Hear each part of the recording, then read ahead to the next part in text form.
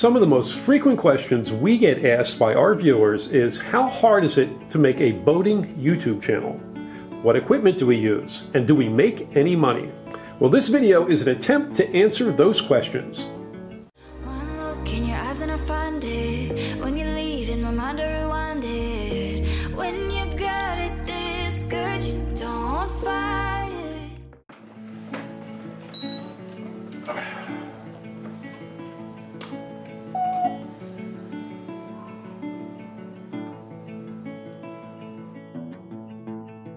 We have been making boating videos for YouTube for about 6 years now, and we are often approached by fans who are considering making their own YouTube channel. So we put this video together to show our process and how we create our videos. We hope you find it helpful. Now, we are far from experts. In fact, this is really more of a hobby for us. Now, we did own our own photography studio, but we hired videographers and people to do the editing for us. In fact, when we started this channel 6 years ago, I had zero experience editing videos. In the beginning, I hardly put any time at all into editing. We just didn't think anyone was going to watch our videos. In fact, even now, I only put about 10 hours of editing into each video. To me, the videos are never really finished, they're just abandoned. Now, I would really love to go back and fine-tune each of our videos, and I know most of them really need it. But in order to publish at least one video a week, which is what we try to do, and enjoy the other things we have going on in our life, such as boating, we really need to move on. Now, if you're looking for professional advice on how to create YouTube videos, this is not really the video for you. What we're going to try to explain is how we do it, what our process is, and what works for us. So why are we making this video now? Well, we put out a video a couple of weeks back where Lynn and I were having kind of a hard time, and she recorded herself in the salon, and I think she was having a bit of a moment. I guess we were kind of questioning whether we wanted to continue doing this. And I can tell you that the response from our viewership was just incredible. So many people, hundreds and hundreds of people contacted us and, expressed how much they enjoyed our videos and asked us if we would continue. And, that meant the world to us. So yeah, we are continuing and we're going to keep doing videos. And then that also inspired us to do this video here talking about the process and what we go through when we make them. So let me start with the why. Why do we make videos? And well, I can tell you this, it has nothing to do with money, that's for sure. And I'll get to that in a little bit. We'll discuss the amount of money we make doing videos towards the end of this video. So why do we make these videos? Well, there's various reasons. Educating others. When Lynn and I started out 6 years ago, we knew nothing, and we learned a lot by going to YouTube and watching other people's videos. We do it to document our lives, to kind of relive our adventures. We get to watch them again and document them for our children and for our friends. But another reason is that Lynn and I are very social people. If you've watched our videos, we like to meet people, we like to entertain, we like to share our lives with other people. And creating these videos enables us to do that. And we have met hundreds of people because of the videos that we create. And we've been fortunate enough that we've touched tens of thousands of lives. And the feeling that gives to Lynn and I, well, that's just priceless. So let me talk about the shooting process. As you're probably aware if you watch our videos, that Lynn shoots 95% of the footage, which is why you see this mug all the time and not her so much. I'd love to tell you that, we have it all planned out. We put together a storyboard and it's all thoughtful and we know what we're going to do. And sometimes that happens, like this particular video, we thought about it. But quite often, and most often actually, Lynn shoots what she fancies. And other than some go-tos that she's always doing, like shots from the bow when we're docking or arriving someplace, or maybe the interview of me up on the fly bridge. But more often than not, she's shooting what she likes, and she kind of tosses me the cards and say, hey, make something out of this. And well, I do my best to do that. And sometimes it works, other times, we'll see. So let's talk about equipment. Martini glasses, essential. Actually, let's start with cameras. The main cameras that Lynn uses are Lumix G85s made by Panasonic. In fact, that's what I'm looking at right now, and that's what I'm looking at over here too. It's another Lumix. And the reason we have two of these G85s is because a couple of years ago, our first one that we bought went haywire. I don't even know what was wrong with it. It wouldn't work, it wouldn't function, and it was going to cost too much to fix. So I bought another one because we already had the lenses and attachments. So I threw it in a drawer, forgot about it. A couple of years later, I open up the drawer, I see it sitting there. I'm like, let me try it anyway. I turned the thing on, and sure enough, it works. So now we have two functioning G85 by Lumix. Now that works out well for Lynn because she has two different lenses that she uses. One is the 50mm, which I'm looking at right now. It's a 1.7, and it is also, well, I say 50 because I'm used to film from old school. It's really a 25mm, but with these cameras, you double the millimeters and you end up with 50mm equivalent. And the other lens that she's using over here is the kit lens that comes with the camera, and I believe it's a 12 to 26. Now she'll use this 50 all the time. She'll use it for B-roll, she'll use it for interviews like this, and it's really the go-to lens. Now the other lens is good when we're in a more of an enclosed space, like on the flybridge. She always uses this lens here because it's wider and we're kind of, you know, there's not a lot of space up there, so this way she can get me in and get some of the background. So that's the main cameras that Lynn uses. Now, when we're out about town, if we're at a botanical garden, we're going to a museum, or we're walking the streets, she tends to use her Osmo Pocket here. I think it's a Pocket 2, I'm not even sure. But it's a small little camera. It has a gimbal, so it's very stabilized. We can put a mic on it. We've been using these for a few years now, and they work very, very well. And you know, it's just portable, fits in her purse, and it's just easy to carry around. Now, the other camera that she uses a lot is this DJI Action. This is the regular Action. What we mostly use now is called the Action 3. And these are nice little cameras. She uses them for stationary shots. Like for instance, when we're docking, if you see us pulling into a port, or even when we're pulling up an anchor, this is the one that she attaches to the bow. She also uses this when we're at the bar. You see a camera sitting at the edge of the bar and we're, you know, chatting, that's this camera. The other thing about it is it's waterproof to something odd like 40 meters, I don't even know. But so when you see all the underwater shots, they're always done with this camera here. Now another camera that we use quite often is the drone. Now we have a Mavic Air 2 drone now. We used to have one of those Phantom 4 Professionals, which if you watch one of my earlier videos, I sunk into the middle of the Chesapeake Bay one day. So we replaced that with the Mavic Air 2, and we love this. It's such a better drone. There's all kinds of cool things that it can do. It's much easier to handle and to maneuver, and it's very small. You just, you know, Lynn throws it in her boat bag, and we take it up to the top of Boo Boo Hill. It's a beautiful camera. Highly recommend it. Now, just so you know, I'm not being sponsored by any of these people, but hey, you know, Panasonic or DJI, feel free to send me free stuff. I won't complain. Now, that's really it, I think, when it comes to our cameras, although we do have one of these really old GoPro cubes that occasionally we use. If you ever see a shot of me on the bridge and it's kind of over my shoulder while I'm piloting the boat, that's from this little old GoPro Cube. I don't even know if we even used it this year, but we have in the past. Now, I think that's about it for cameras. I'll talk about lighting a little bit. Now, we mostly shoot with available light, you know, the sun. You know, most of our footage is from outside. You know, obviously we're boating, we're on islands and things, and we're just using sunlight. Now, occasionally we do need supplemental light. Now, for example, when I'm on the bridge, Lynn is filming me kind of an interview while I'm on the bridge. I'm usually backlit, and you see it's very bright behind me. She tries to soften that up a little bit by using an LED light aimed at me to kind of, you know, get me out of the shadows. And the light that we're using, I don't even know the name of it. We've gone through a couple over the years. It's just a small portable battery operated, so we don't have to plug it in. It can sit on top of the camera, or she can put it to the side if she wants. That's the main light that she uses when we're on the boat. Now, we do have some ring lights that we use from time to time. Mostly when we're live streaming, we'll use them just to bring a little more light into the room.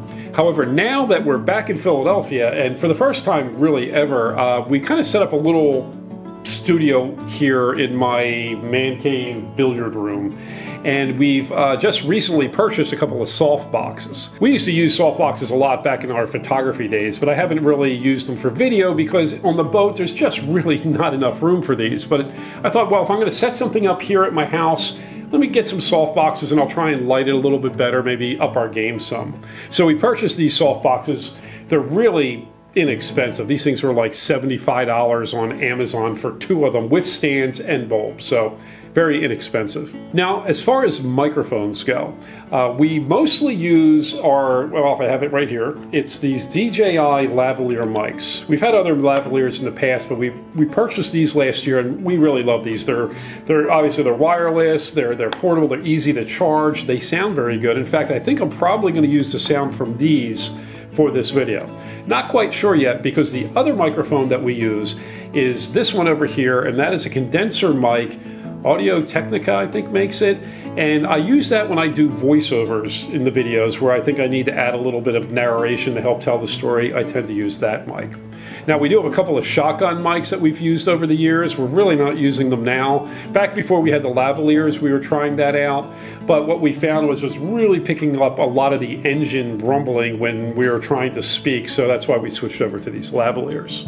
Now, of course, we have lots of accessories. We've got tripods, and we have light stands, and we have neutral density filters for the cameras, and all those type of doodads. We have a lot of things that attach cameras to poles or cameras to the bow, you know. So there's just so much of that stuff that we use. Lynn has some kind of a chest cam, which she walks around with the boat, and sometimes she turns the camera backwards, and it's a boob cam at that point, and you guys never see that footage unless you're on our Pornhub channel. We don't have a Pornhub! Stop it! Now, I think that's about it for equipment, but let me tell you about the computer, because for the last 6 years, I've been editing everything on my laptop. It's a good laptop, but it's not really made for editing, and it's always been a little bit of a pain in the neck. So my son Chase convinced me that I have to go and build a dedicated desktop computer just for editing. So we went out and did that about maybe a month and a half ago. And I think my last 3 videos have been with this new computer. As far as software, until recently, I was using a program called HitFilm Pro.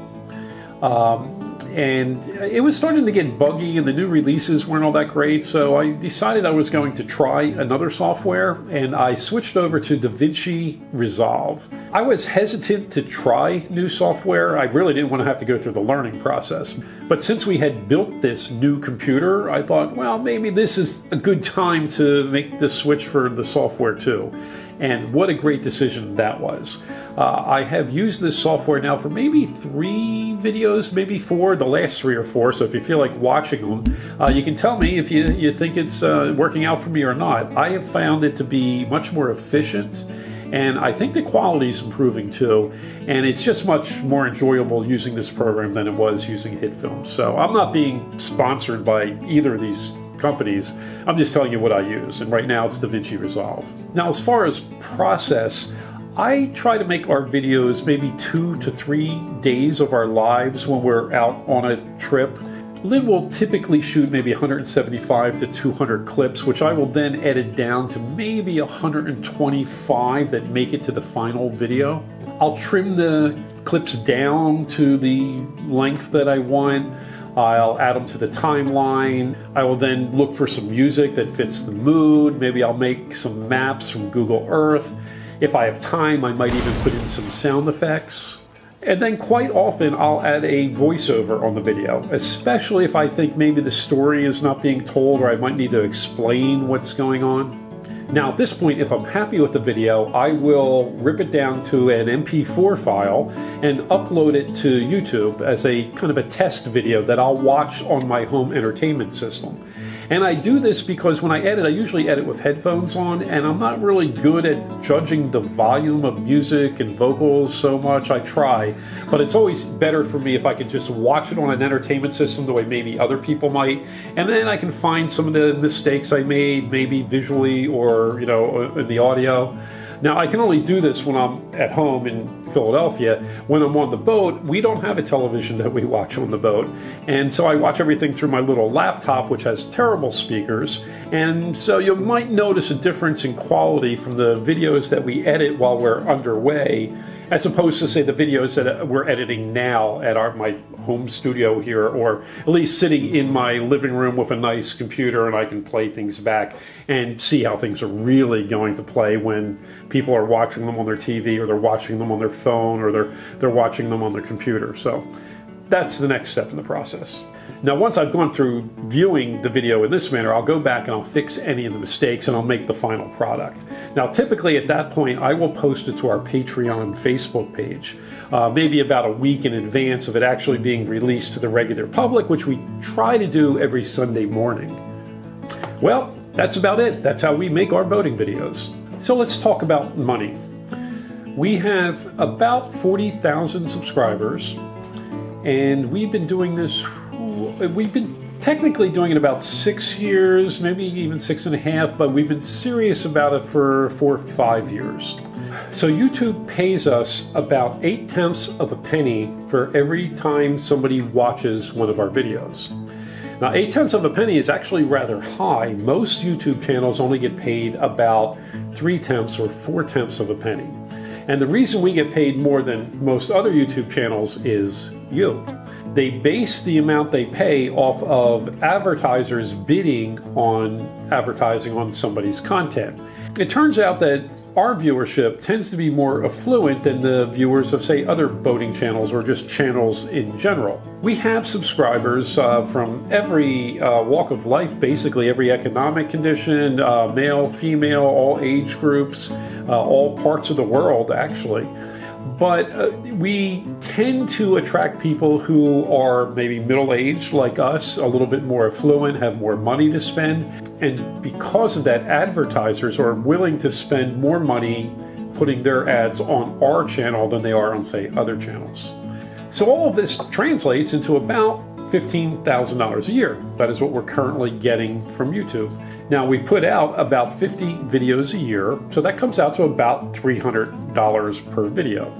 Now, I put about 10 hours editing into video, and Lynn probably puts about 5 hours into shooting our videos. So we got about 15 hours in. And that comes out to, well, $20 an hour. That's what we make producing videos. In fact, Lynn's always joking with me because I pay my employees $35 an hour to go to the office and work so that I can stay home and make $20 an hour producing videos. So, can having a boating YouTube channel really be a business? Well, not at 40,000 subscribers and $15,000 a year. But as you know, there are several channels that make much more than that, mostly sailing channels that have a lot of viewership, and they are able to make a pretty good living doing YouTube channels.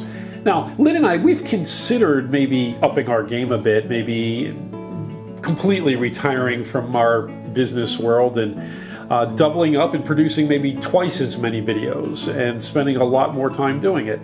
And maybe spending more time soliciting Patreons or selling merchandise. And I suppose we could probably, you know, spin things around and make a living doing this if we wanted to, or at least a good retirement income doing it. And who knows, maybe we'll do that. Who knows what the future will bring. I guess it depends on how our channel evolves over the next couple of years. And that is not to discourage anyone. You know, we have our niche. We do what we do, and there's a certain number of people who like to watch our channel. There are other niches out there where people can attract more viewers and, you know, more Patreons and sell more merch. And maybe that's in your future. But for us, this is what's working currently. This is where we are in the stage of our development of our YouTube channel. Now, before I go, let me just mention one more thing. If you are considering starting your own boating YouTube channel, or any YouTube channel for that matter, be prepared to be criticized. Be prepared for trolls. Now, I don't mind constructive criticism. I am always willing to learn. And I don't mind when people are critical of the quality of what I'm doing. Again, I'm always willing to learn, and I try to improve every year. Now, when it comes to criticizing our content, I kind of take a different approach. If you're not someone who is out there, you know, producing content like we are, exposing yourself, I don't pay much attention to that. I mean, the creative process it's very personal, and it's very subjective. And, you know, you have to do what feels right to you. You have to do what you love, really, because if you're trying to produce content to please other people, you're just going to burn out. Now, it's different if you're a professional, you're a cinematographer, you're paid to produce content for a specific reason. But if you're doing what we do and you're hoping to somehow create a YouTube channel, you're hoping to get a following, you really got to focus on doing something that you love, because you're going to put a lot of time into it. And if it's something that is not entertaining to you, does not make you laugh once in a while, or there's a lot better ways to spend your time, and you're just going to burn out. And that's all I have to say about that. Now, if you are going to create your own YouTube channel, let us know so we can check it out. Until then, please like, subscribe, ring the bell, and, well, we hope to see you on the water. Cheers. Oh, and Roger out.